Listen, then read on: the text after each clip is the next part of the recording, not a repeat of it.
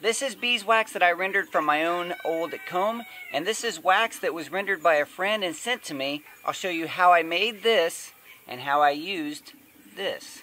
This is a lot of mess, old comb that I've put together. It's got some water in it, and I'm heating it up, trying to melt all the wax. We're going to try to filter it and save the wax. This is an example of how some of the wax will look. Some of it's nice and clean. Other bits are, this is some that has been melted before. I'll throw that in a little bit. But a lot of it is just scraped off of the frame and stored in these bags in the freezer. Now, why would I put it in the freezer? A lot of these wax combs end up with hive beetle larvae or wax moth larvae or other little pests. The freezer will kill it. It's a very nice way to store it. If I stored this in an open space like on my back porch or in my shed, the wax moth would get in there and eat this up and I would just have a mess. So the freezer is just a nice place to store it until I'm ready to melt it.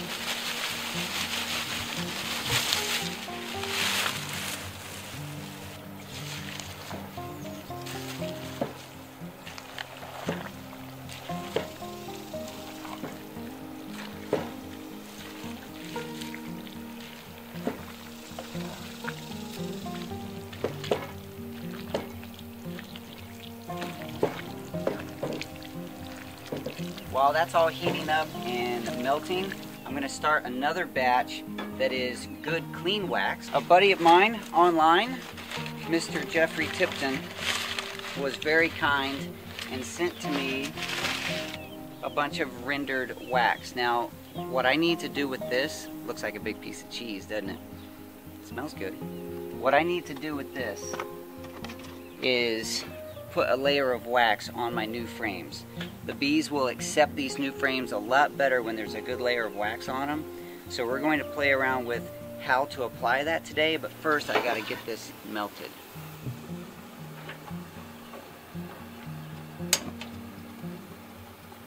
We're going to do it on a low heat because I don't want it to burn up. I just want it to melt slowly. This one sounds like it's boiling. Let me give that a good stir again.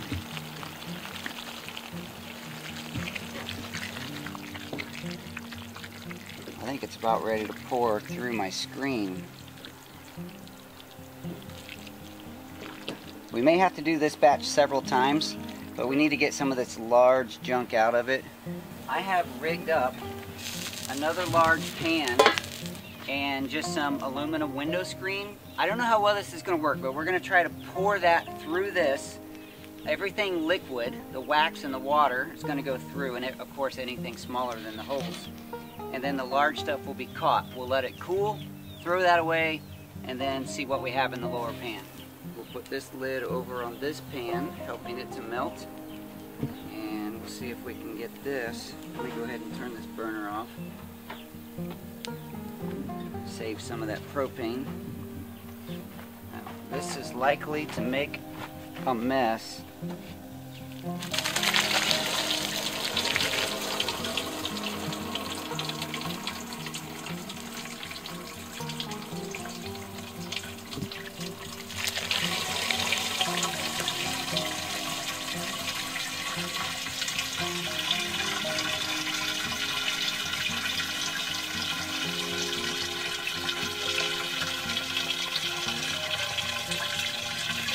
Lost a little bit over here. I poured too much too fast. But we'll let that settle and this cool. Once that becomes hard enough, you know, after it's cooled off, we'll just get rid of this and see what's in the pan below.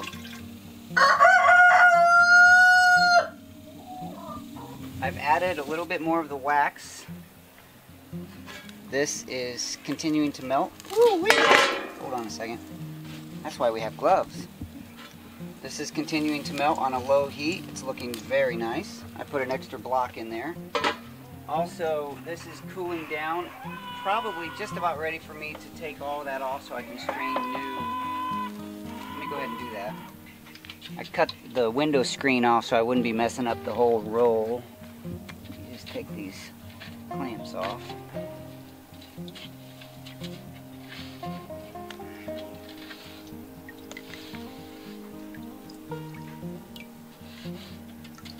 Still a little bit of wax dripping through there.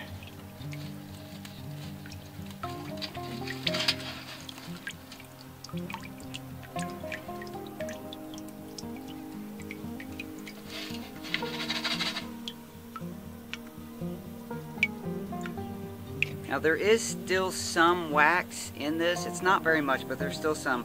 I could add it back to the pot, let it boil, and re-pour it. But I think at this point, just for the sake of the experiment, I'm going to let that part be waste, and I'm going to just dump it out here on the ground. I'll clean that up after the chicken scratched through it. Put this back on here. We're about ready to pour a new batch. This batch should have a lot more wax in it than the previous batch, and I think I'm about ready to pour it off. There's one large clump of wax in the middle that I'm waiting to melt. You can see that right there. Look at that. That's one that I had tried to process before. So I'm going to let that melt. When that part is completely melted, we'll pour this over.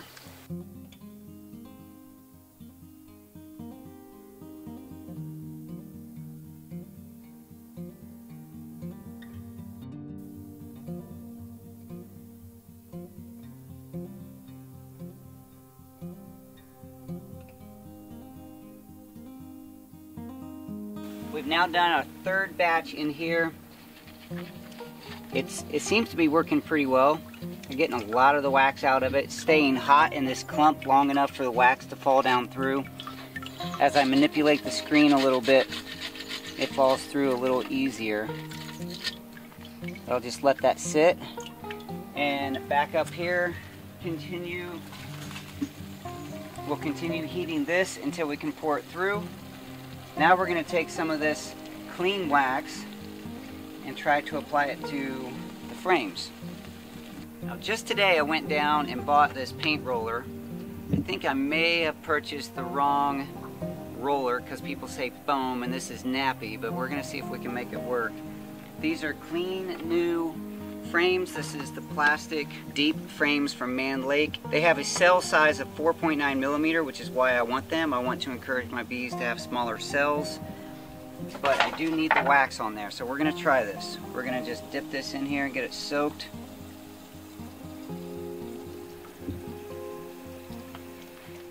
And just spread it around. Now I have heard you don't want too much, but having never done this personally, I'm not entirely sure what too much would be. So I'm just going to put one good roller on there, and that looks like it's going to be a good layer. Soak my roller again, come down here.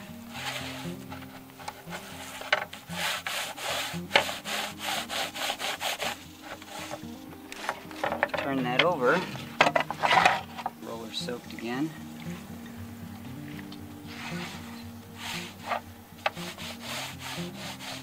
Could even do 2 rollers per side and get it really nice. Once I get one coated, I'll store it over here in my Hive Butler tote so that it can cool off.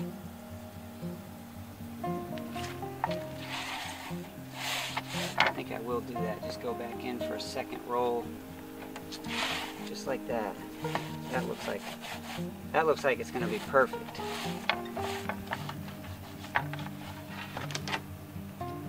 Go. We'll lay 2 at a time out here on my little metal tabletop.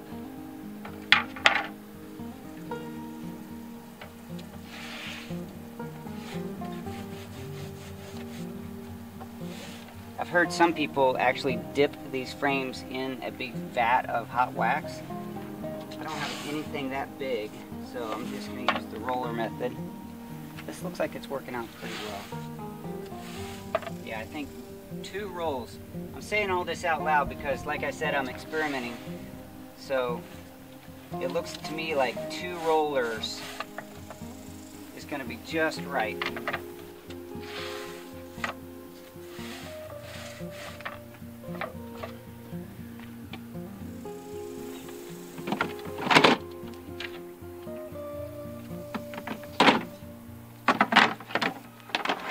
These Hive Butler boxes have proven to be very, very useful, and and versatile. This is an example of what I'm hoping to accomplish. This is the a big chunk of wax that Jeffrey Tipton sent me. So big thank you to Jeffrey for that.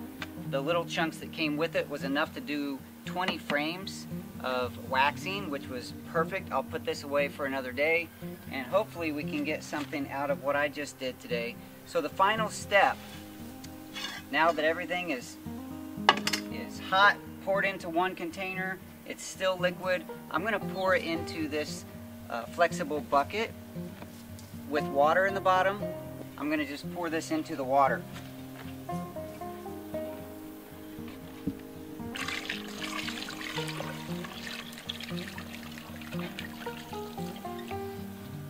Ooh, look how pretty that is in there. Here's a pro tip. Yes, this is an experiment for me, but this is something that I know for sure. Guys, don't use utensils and pots and pans that your wife likes. I'm just saying, it'll make your life better if you use old stuff that she doesn't care about. One step you didn't get to see was after we poured the wax into the cold water, I let it sit for a while, and then I rinsed it out to get all the dirty water out of it, boiled it again, poured it through the screen one more time, and then let it cool. It turned out to be beautiful, but it has a lot of trash on one side, so we're going to rinse that off.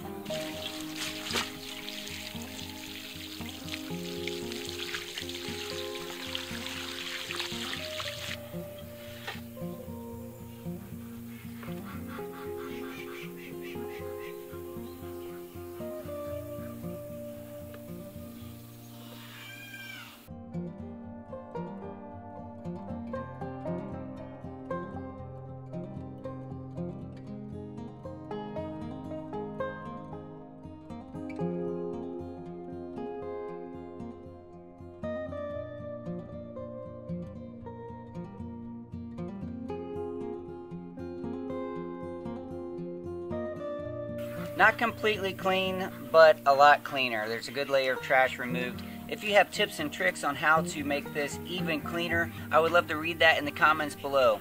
Remember, everyone has a story and every story counts. Thanks for being a part of my story and letting me be a part of yours. I'll talk to you soon.